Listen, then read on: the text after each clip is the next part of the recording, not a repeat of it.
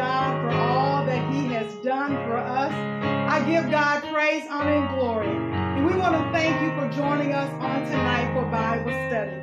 Please share this video with your family and friends. Our scripture tonight will come from Psalm 115, verses 1 through 18, but I will tell you which ones I will read, not all of them. Verse 1 says, "Not to us, O Lord, not to us, but to your name goes all the glory for your unfailing love and faithfulness." Not to us, but to your name goes all the glory for your unfailing love and faithfulness. Verses 9 through 13 reads, "O Israel, trust the Lord. He is your helper and your shield. O priests, descendants of Aaron, trust the Lord. He is your helper and your shield. All who fear the Lord, trust the Lord. He is your helper and your shield. The Lord remembers us and will bless us. He will bless the people of Israel and bless the priests, the descendants of Aaron. He will bless those who fear the Lord, both great and lowly." Verses 17 and 18 reads, "The dead cannot sing praises to the Lord, for they have gone into the silence of the grave. But we can praise the Lord both now and forever." Praise the Lord. We can praise God now. The psalmist says it's God's name, not the people's name, that should be glorified. Too often, we ask God to glorify his name with our name. For example, we might pray for help to do a good job so that our work will be noticed. Or we may ask that a presentation go well so we will be appreciated. And there is nothing wrong with wanting others to be pleased and impacted by our work. The problem comes when we want to look good without the regard to how we want God to look in the process. So before we pray, ask yourself, who will get the credit if God answers your prayer?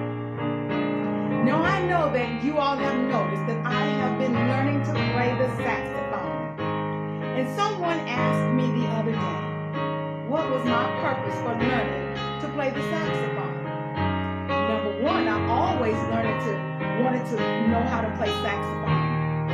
And another reason, I need to keep my brain active since I've retired. And then the other reason is I want to play songs that will glorify God because he is so worthy to be praised. So the song that we're doing today is I Just Want to Praise You for All That You Have Done. Because God is keeping us. He's the one that's allowing us to wake up every morning and have our right mind and be able to just go and do things. So I just thank God for the ability to give him glory and honor and praise.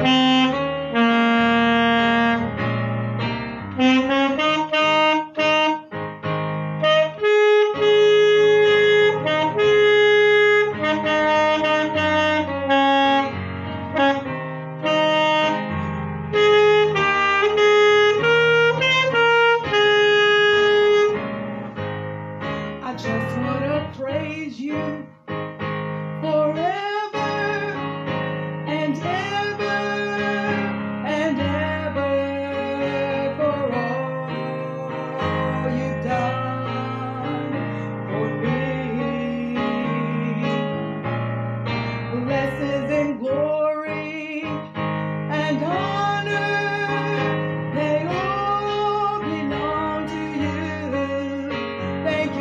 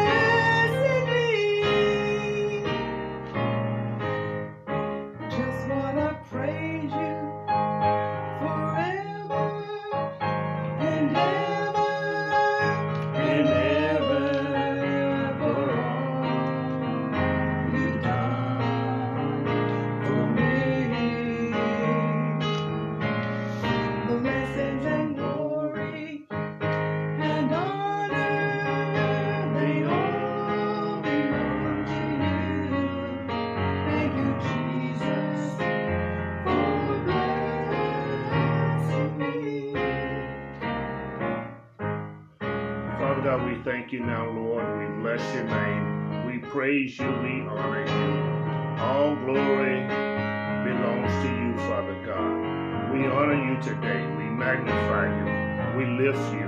We thank you. Now, Lord, we ask you to forgive us for our sins.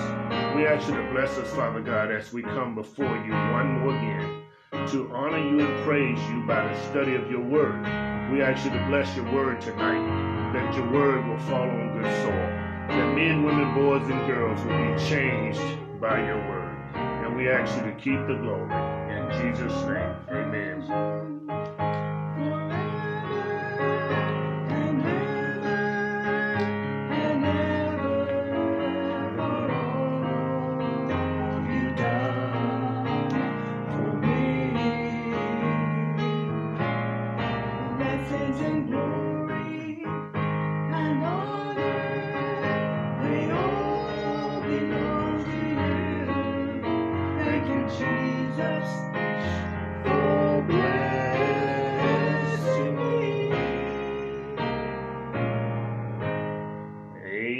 Bless the name of Jesus. We praise God again for an opportunity to stand before you to speak for him and for you to receive his word.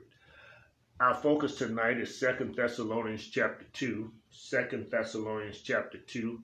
We will endeavor to go through verses 6 through 12 on tonight. 2 Thessalonians chapter 2, verses 6 through 12 is where we are tonight. The Apostle Paul is talking. He is speaking to us. The first chapter says that the Apostle Paul, Silas, and Timothy are speaking to us, with Paul being the principal writer here. So the Apostle Paul says to us, we're in 2 Thessalonians chapter 2, verses 6 through 12 tonight. The Apostle Paul talks about the rapture taking place. He comes out of chapter 4 of 1 Thessalonians, and he leads us into 2 Thessalonians after chapter 5. He comes out of 1 Thessalonians with the idea that the rapture will take place, and those who died in Christ will rise first, and those of us who remain will be caught up with him in midair. Then he goes on to warn us that perilous times will come. He talks about the great tribulation being on the way. So he comes in chapter 2 of 2 Thessalonians, the first pericope, verses 1 through 5, is what we covered on last week. He warns the church at Thessalonica, don't be shaken in your mind. Don't be troubled, neither in your spirit or in word or by the letters. The Apostle Paul says that you can have confidence in God. You can have confidence in the Holy Spirit. You can have confidence in Jesus Christ. And the same thing, the same doctrine that you have been trained through, and the doctrine that you've been trained by way of, you can continue to hold on to that. Regardless of your circumstances, regardless of what you're going through, regardless of what people will say, you need to hold on to the gospel of Jesus Christ, the word of God. So tonight we're going to pick up at verse number 6, and he's going to reiterate the fact that we have to hold on to the word of God. We got to hold on to what God has taught us, what God has put in us, what God is placing in us on a daily basis as we walk with him. He says, don't be deceived. He says, whatever you do, do not be deceived. Don't, because there will come a day that there will be a great falling away. There will be a great falling away. This falling away is called apostasy. It means that people will fall away from God, they will fall away from the faith, and they will fall away from the church. The word is apostasy. It's spelled A-P-O-S-T-A-S-Y. A-P-O-S-T-A-S-Y. Apostasy. One of these days, there will be a great falling away from the church, a falling away from God, a falling away from the faith in God. This great falling away is being set up right now. You can see people even right now. God allows things to happen so the real deal and the real people will be revealed. God has allowed a great virus to hit the world. And the real deal is being revealed. How people feel about God, how people feel about the church, how people feel about their loved ones, how people feel about their fellow Christians in the gospel of Jesus Christ. When trouble strikes, the real deal will be revealed.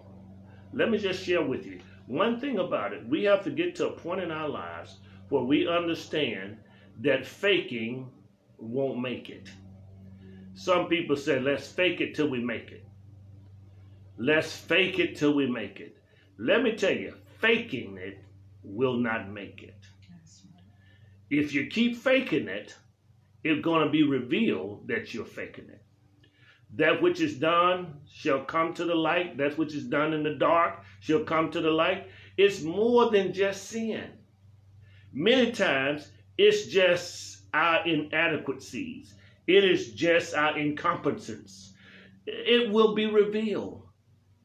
It is a lack of us studying the word. Sooner or later, it will be revealed. And we're going to talk about the lawlessness and the son of lawlessness.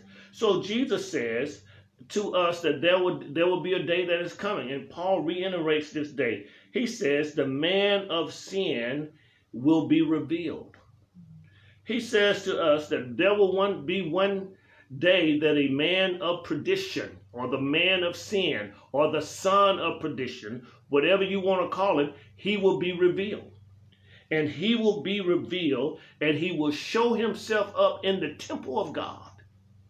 He will come to the seat of God.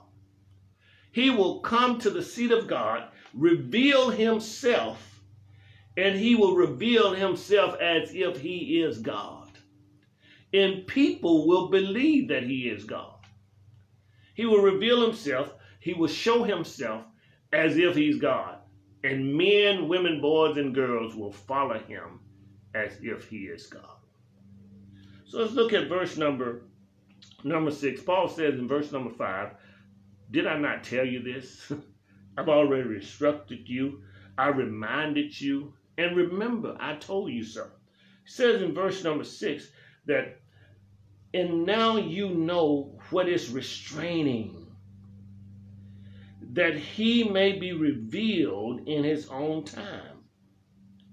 For the mystery of lawlessness is already at work. Only he who now restrains will do so until he is taken out of the way. Let's talk about he who restrains. Let me just share with you. The devil is being held at bay. The things that are going on around us could be much worse. But the Holy Spirit is the restrainer. God himself, the Holy Spirit, is restraining the devil. The Holy Spirit is restraining the son of lawlessness. The Holy Spirit is holding back all the other bad things that could be happening to us. That's why, regardless of how bad your condition is, you ought to thank God that it's not as bad as it could be. Because it could be really, really bad. But I thank God for the Holy Spirit. Yes. The Holy Spirit, the Spirit of God, is holding back. Matter of fact, this word restrainer means he who withholds. Another word that you can use for the restrainer is the withholder. This withholder, the Holy Spirit, is keeping the son of lawlessness at bay. If you look at it, though, it's already at work. The Apostle Paul says the mystery of lawlessness is already at work. He's going to be revealed in his own time.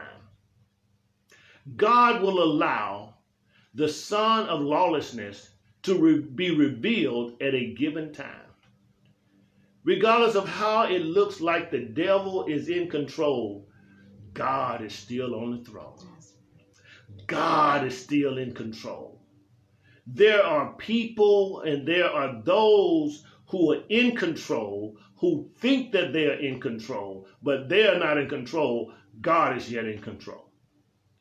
Regardless of what you go through, regardless of how bad things are and how bad they get or how bad they become, you need to understand one thing. God is yet on the throne.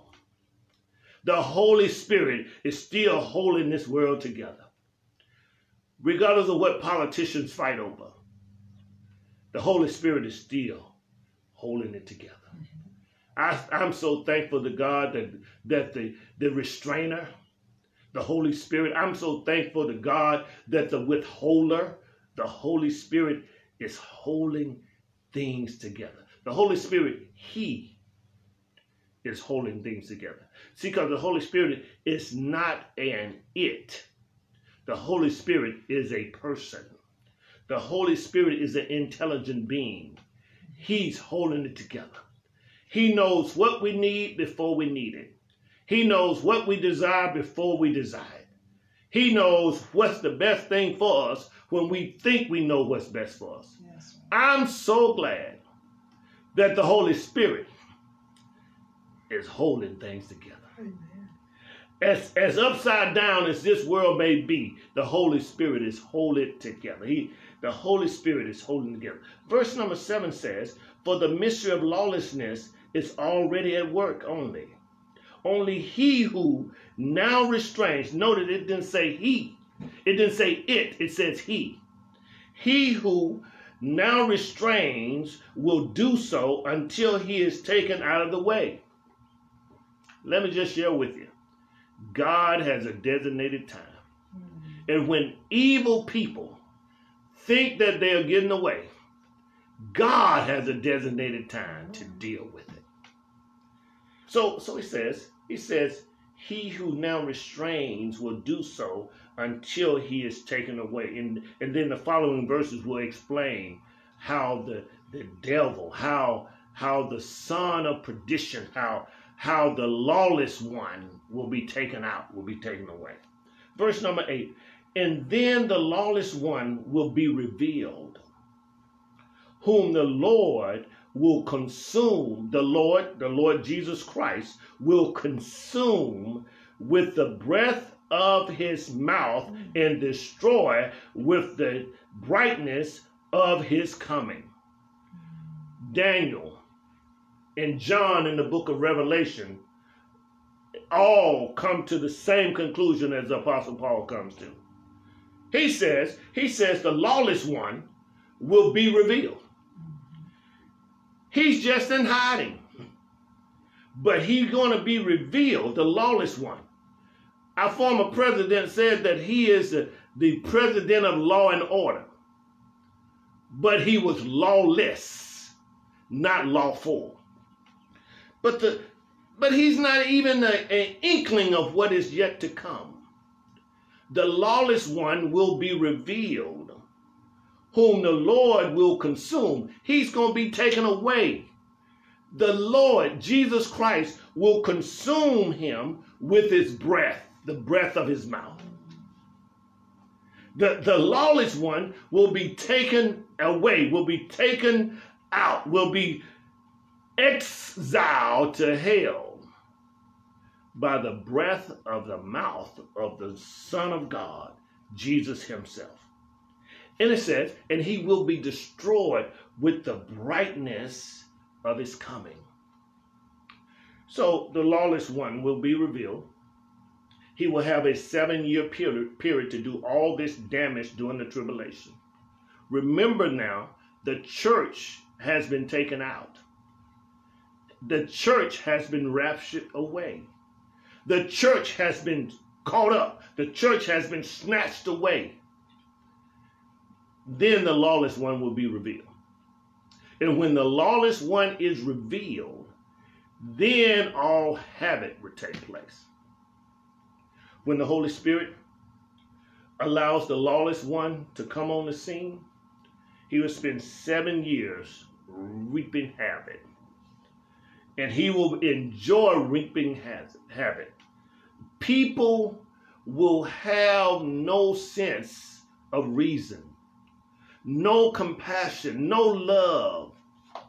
They will just do whatever they want to do regardless of what the law says to do. because the lawless one will be in charge. But after that period is up, when God has come to a period where he's sick and tired of being sick and tired of being sick and tired, then Jesus will come in his brightness.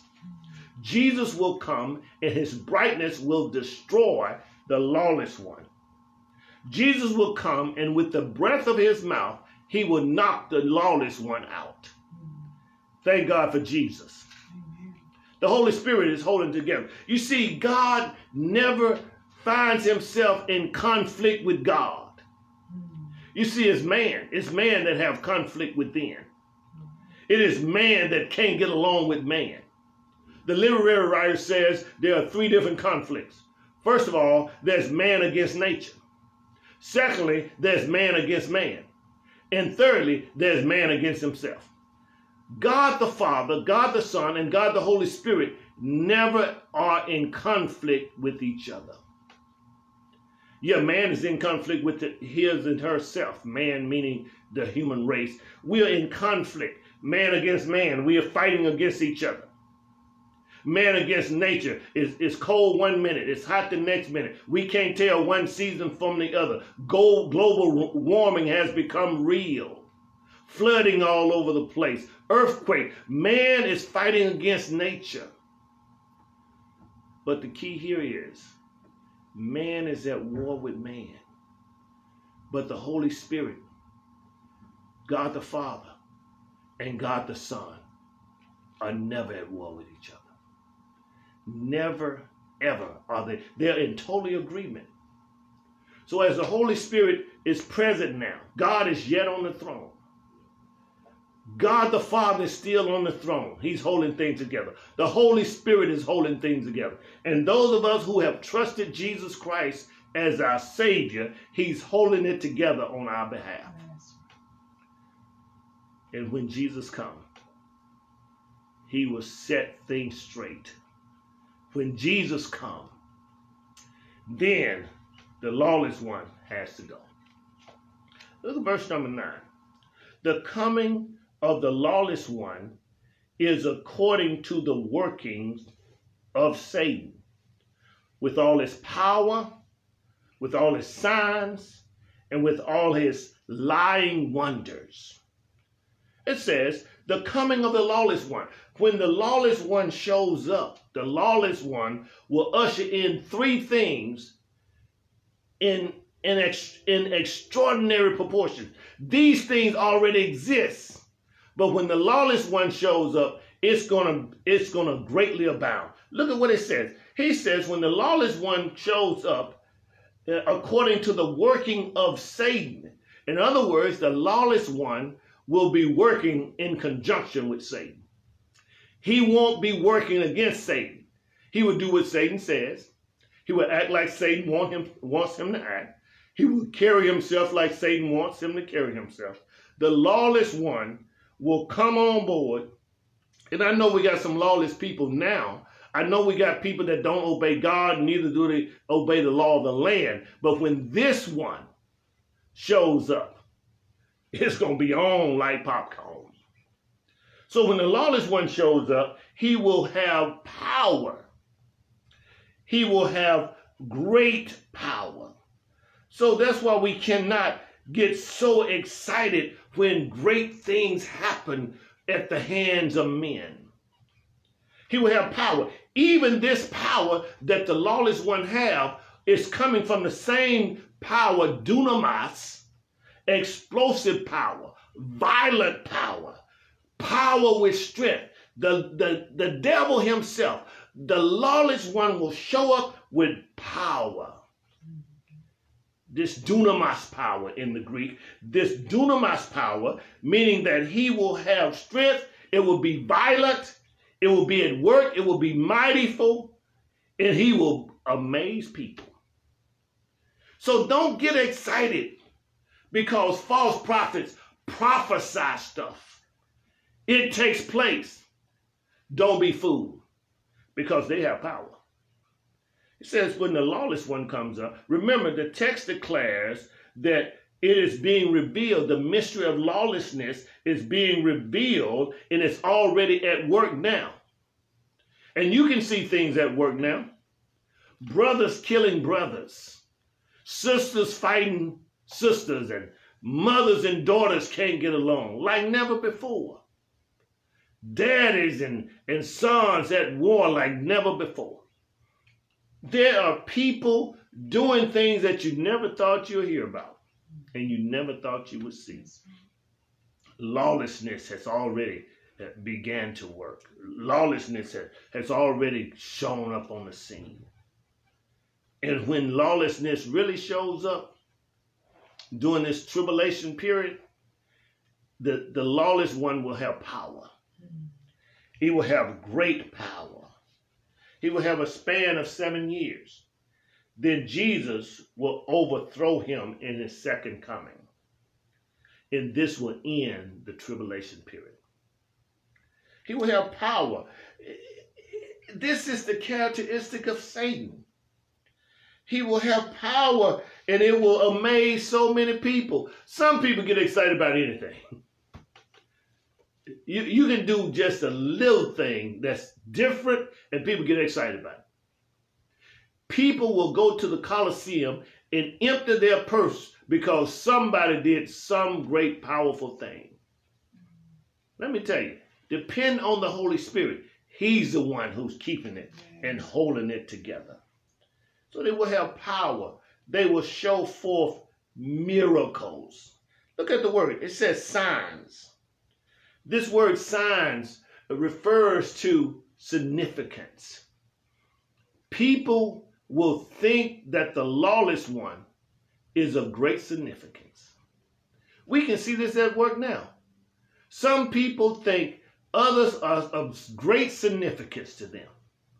It says that they will perform great works. This word, another word for power, meaning that they will do great miracles and they will perform great works. They will show great power. Then it says signs, meaning that they will have significance. How many people are significant in your life that's leading you away from Christ, leading you away from God? Apostle Paul says, don't be unequally yoked with unbelievers. Let me just say to you, don't get to a point where you are easy to be fooled. Don't get to a point where you're so easy to be fooled until people can do anything with you and act any way with you. And just because it's different, and just because it's powerful, and just because it's a miracle, just because these are works that you haven't seen anymore, you just give up on the Lord and trust in that person. The text declares that it's already at work. The lawless one is not present yet, but lawlessness is on the scene. It's already at work. So when he talks about miracles, it means great power. When he talks about sign, it shows forth significance. And then he says, lying wonders. I used to hear the seasoned saints back home and said, the devil is a lying wonder. And then it says tonight that the devil, the lawless one, will present lying wonders. This word wonders indicates an attitude that he's able to invoke in people. People are amazed. They're in awe. They're just blown away at this great lawless one. They're so blown away until they pick him up and put him on a pedestal. They're just blown away. They're just at awe. So when wonders take place, it means that it put people at awe. They're just so amazed. They're just so focused on this image until they're just blown away. Let me just share with you. Don't be so gullible now because lawlessness is already in the world. It's already at work. We need to stick to Jesus. Verse number 10. And with all unrighteous deception among those who perish because they did not receive the love of the truth that they might be saved. Let me unpack that for you. These people are being deceived because they did not receive the love of the truth. And this love of the truth is the word of God. Because they did not receive the love of the truth, the word of God, they just blown away. They're at awe. They are amazed. And not only that, not only did they not receive the love of the truth, they are not saved because they did not receive the gospel of Jesus Christ. This love of the truth is the gospel, the word of God. God's love is found in the gospel. The truth is God's word. And because they did not receive or will not receive God's word, then they're going to be so amazed. See, people are always looking for something to amaze them, something to appease them, something that will blow their socks off. And if you're so easily persuaded by signs, miracles, and wonders, and you have not received Jesus Christ for your salvation, then you're going to be caught up. Don't get caught up on every little thing. Don't get, back home, they call it pigeon dropping. Pigeon dropping. There will be somebody that rides through the country, down the gravel road, and they will go from house to house, selling something or telling you that this is the greatest thing since sliced bread. They will go from house to house. And it was called pigeon dropping. What they were doing was taking advantage of people who didn't know any better. And let me just share with you, if it's too good to be true, it's just not true. If it's too good for truth, it's just not true. I'm going to just share with you. He says that, and with all unrighteous deception, deceiving them. With all unrighteous deception, those who perish because they do not receive the love of truth, do not receive God's love, Jesus Christ, God's only begotten Son, do not receive him. They do not receive the love of God's word, the truth of God's word. The truth is God's word itself, that they might be saved. Anyone who do not receive the gospel of Jesus Christ, the truth, the death, burial, and resurrection of Jesus Christ, and believe this story in order to get to heaven, they will not be saved. And for this reason, God will send them strong delusions. For this reason, verse number 11, for this reason, God will send them strong delusions. God will allow them to see in error. God will allow them to be victimized by fraud. God will send them. God, why would God do a thing like that? You remember when God caused Pharaoh's heart to be hardened? Because he did not trust in God. Same thing here with these people. They will not trust in God. They will not trust the word of God. They will not trust God's Son, Jesus Christ. They will not trust the Holy Spirit. And because they do not trust the Holy Spirit, God sends them a strong delusion that they should believe the lie. God, since you don't want to believe it, God delivers to you a strong delusion. Some strong deception, strong falsehood, allow you to stray away. When you look at Romans chapter 1, the Apostle Paul says, God will turn you over to a reprobate mind. Meaning if you continue your way in sin, God lets you go to destroy yourself. He says, God turns them over to a reprobate mind because they get to a point in their life where they just fall away from God. So you just destroy yourself. So God turns them over to a strong illusion that they should believe the lie. And then God allows them to believe the lie. There's a big lie going around right now. It's known as the big lie. And then every Republican after the other is living behind the same big lie. It's rigged, it's rigged, it's rigged. We just saw evidence of that this week. in California, because the election with Gavin Newsom, and then they proclaim a big lie even before the election. Oh, it was rigged. And millions upon millions of people are still hanging on to the big lie. Don't you know some of those folk are church-going people? Some of those folk claim to be good Southern Baptists. And some of those folk are from every race, creed, and color. But they believe in the big lie. And let me share with you, it is evident of what's going on now. It is also evident of what is yet to come in a bigger package. It is evident that men are giving in to the lawless one, and they're being set up by the devil right now to believe lawless stuff.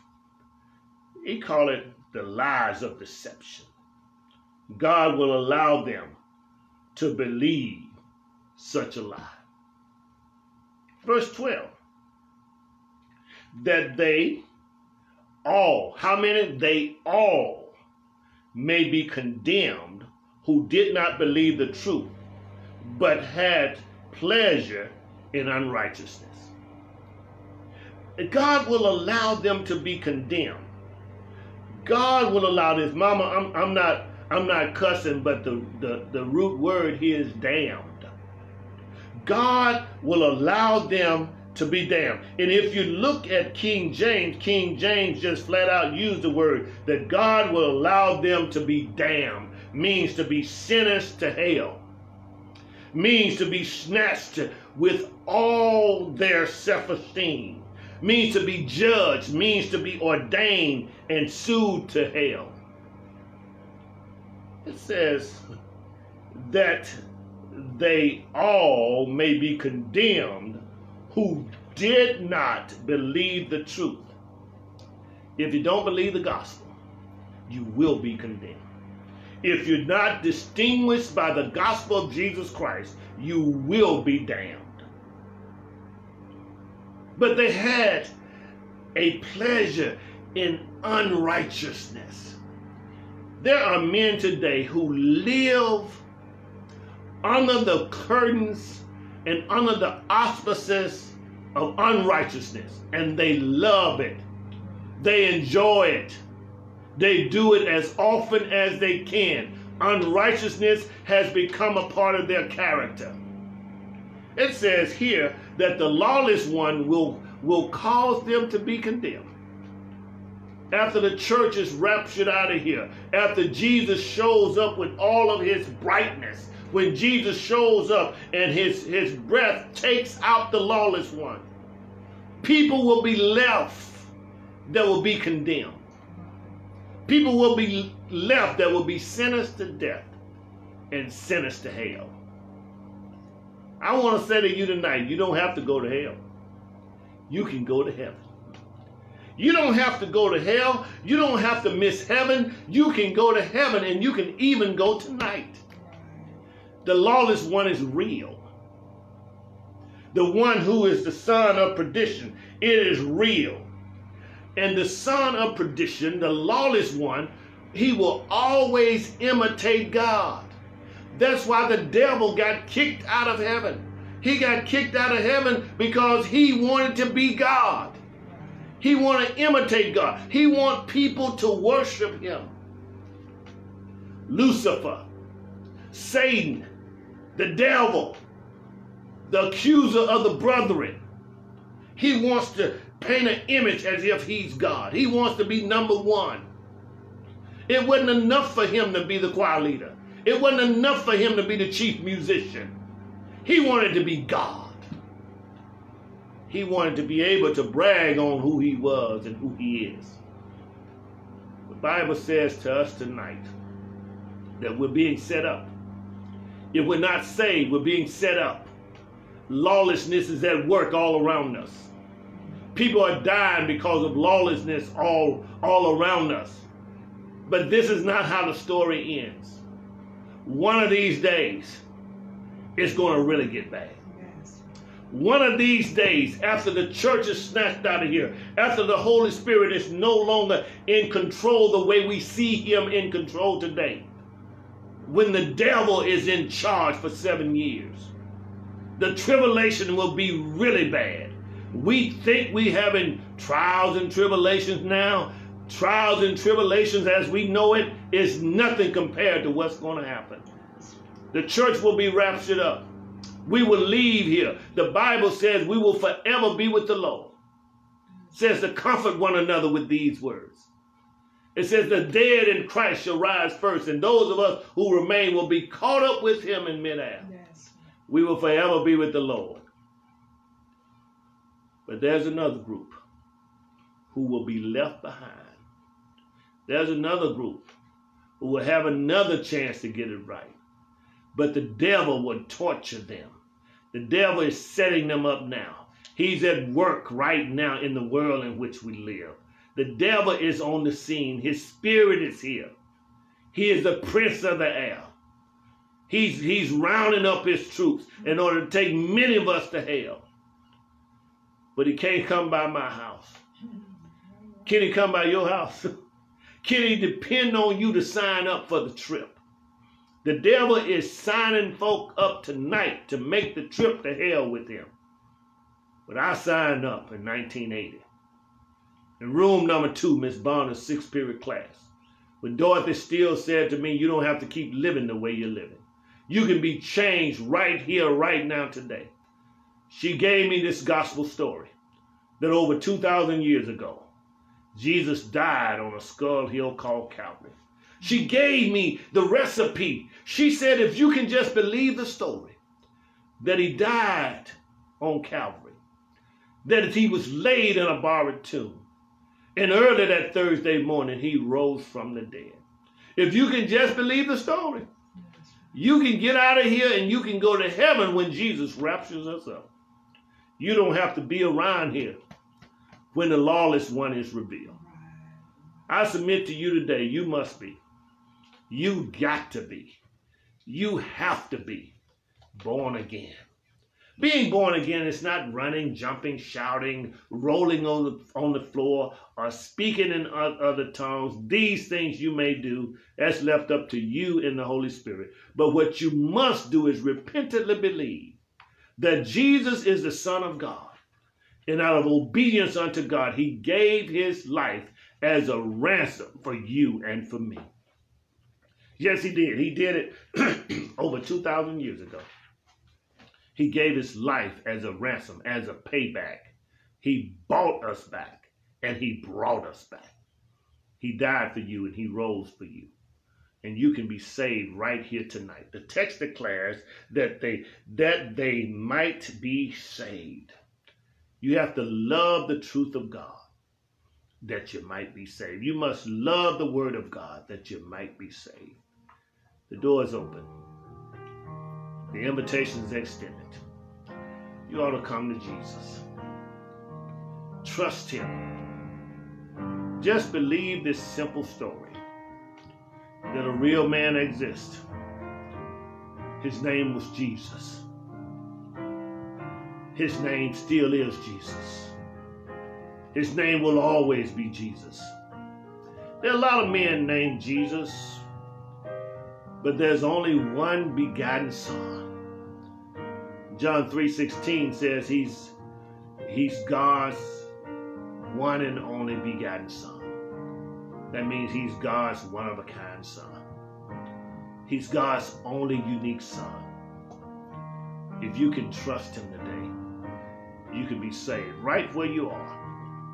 Whether you're on the street, or whether you're in the living room, whether you're driving in your car, whether you're looking at your phone or your pad or your Droid or your iPhone or your iPad, whether you're looking at television or YouTube, you can be saved right here today.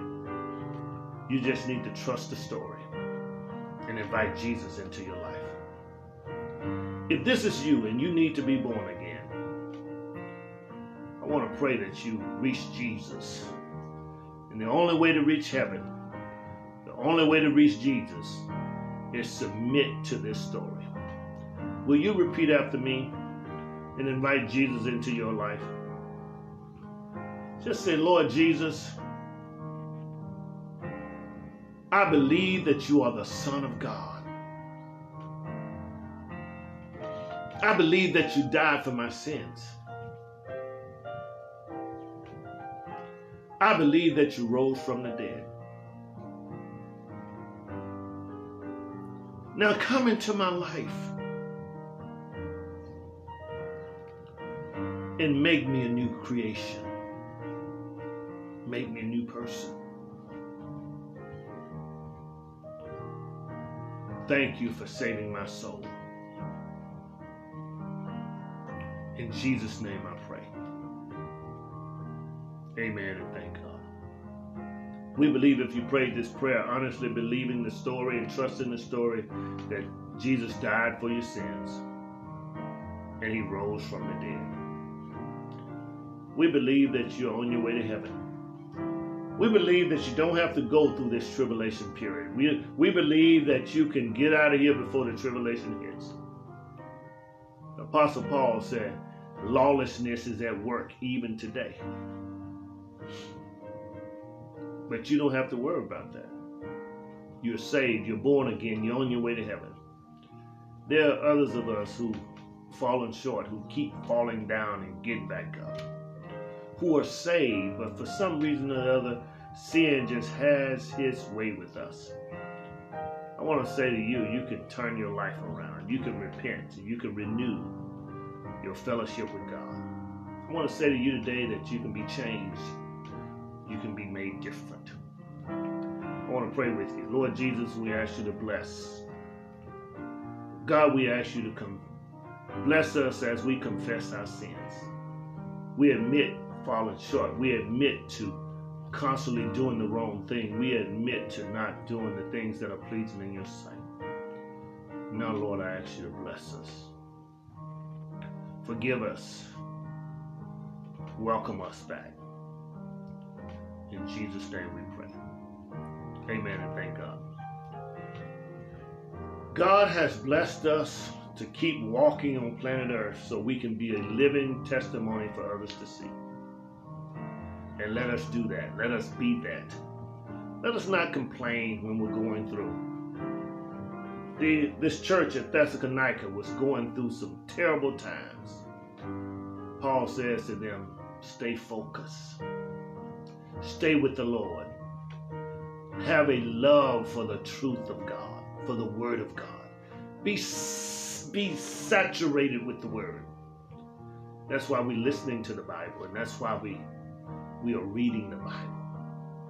That's why we're writing down what God is saying to us in the Bible. And we want God to continue to bless us through His Word. The only way we can be strong against the lawless one, against the lawlessness that's in the world today, is that we saturate ourselves with the Word. The word saturate is an electronic term. When you have a transistor and it's filled to the brim and you can't get any more currents through it, it's called saturation. I want to say to you today, you got to saturate yourself in the Word. The Word has to go in your spirit, even subconsciously. You have to play the Word, listen to the Word, read the Word, study the Word of God. Because lawlessness is real. And the devil want to have you. Jesus said to Peter, Peter, the devil wants to have you. He wants to sift you like sifting wheat. So we want to stick with the Word, stay with the Word, meditate in the Word, saturate ourselves in the Word. Because the devil is at work. He's doing his job. Will we do ours? Thank you so much for joining us here tonight. It is offering time. It is time to give to the Lord through tithes, offering, and sacrificial gift. Now is a good time to give. Don't wait till Sunday. The day you get it, the day you give it. And therefore, you can give all time of night, all time during the week. You can mail your gifts to New Beginning Church, P.O. Box 503, Missouri City, Texas. P.O. Box 503, Missouri City, Texas, 77459. That's New Beginning Church, P.O. Box 503, Missouri City, Texas 77459. Or you can send your offering, your tithes, your sacrificial gifts by way of Zelle. Our Zelle account is lifting.jesus@yahoo.com. Lifting.jesus@yahoo.com. That's lifting.jesus@yahoo.com. Thank you so much for joining us here tonight. Thank you for being a part of our service. Thank you for being part of our giving. Thank you so much for giving. And let me say to those who have been giving online, in person, as well as giving by way of mail, thank you for keeping the church afloat. Thank you for ministering to the Lord with your gifts. Thank you so much. And I also want to thank those who have contributed to my 17 years of pastoring the New Beginning Church. 17 years of pastoring the New Beginning Church. This past Sunday, we celebrated 17 years. It was my 17th year anniversary of pastoring the New Beginning Church. Clap right there, Sister Davis. Clap for everybody else. Clap for everybody else. Come on. 17 years of pastoring the New Beginning Church. The New Beginning Church. Continue to pray for me and continue to pray for the New Beginning Church as we move by the Spirit of God. During our prayer time, we want to pray for Sister Lorraine Orr, my mother-in-law, my wife's mother. Pray and lifting up Sister Lorraine Orr. Pray for her health and her strength. We also want to pray for Chelsea Velasquez.